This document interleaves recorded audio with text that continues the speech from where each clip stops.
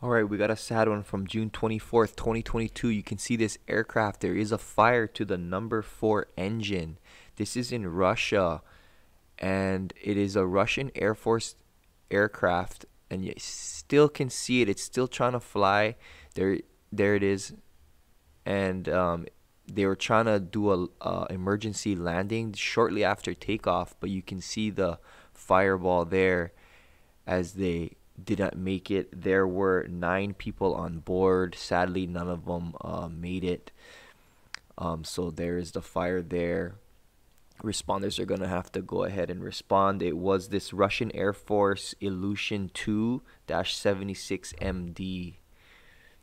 Pretty large aircraft, and they took off from this Ryazan-Dyagilevo Airbase here in Russia.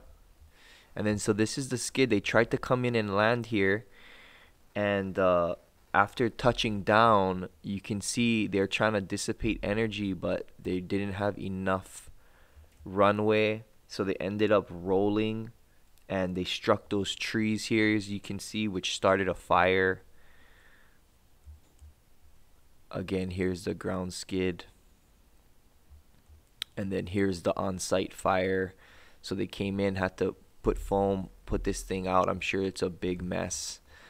As you can see here, not much left of the aircraft, and again, no survivors. I'm wondering if there wasn't trees here and they continued, but hard to say because they did roll into this tree line. So pretty interesting scene from a firefighter's perspective to deal with such a large aircraft.